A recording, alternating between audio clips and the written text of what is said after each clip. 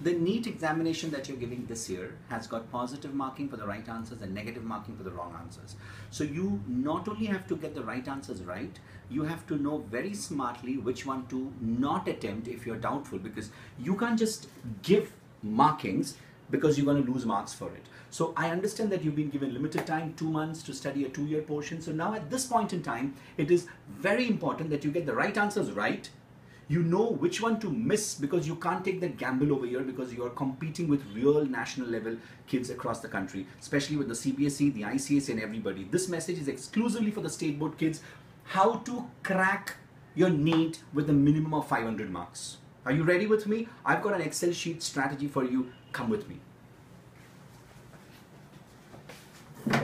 Okay, so if you look onto this sheet, this is your physics, your chemistry, your biology. Your physics is for 45 marks, your chemistry is, physics is for 45 questions, chemistry is for 45 questions, biology is for 90 questions.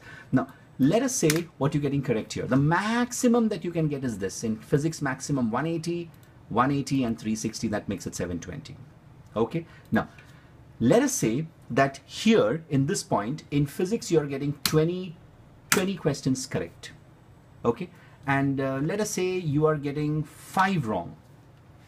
That means you are leaving 20. You see over here, you're leaving 20 questions. That means your total is 75. Now, assuming that physics is tough and the maximum that you can get is here. So let us say you get a bonus by 21 and you have 5 wrongs. Aapne 5 attempt kiya aur wo galat hai. And you've just left 19. Very strategically, you've left 19, which is good, huh? Which is good. You could leave to that. Now, chemistry, you've got 30. Let's say you've got 30 correct, and you've got say 5 wrong, and you've left 10 questions. It's good. You've left 10 questions, and that means your total is 115 here. Now, biology is your scoring area. Here, I want you to get a good 75 correct. Theory hai na, pura theory hai. Make just 3 mistakes. Let's say you make 5 mistakes.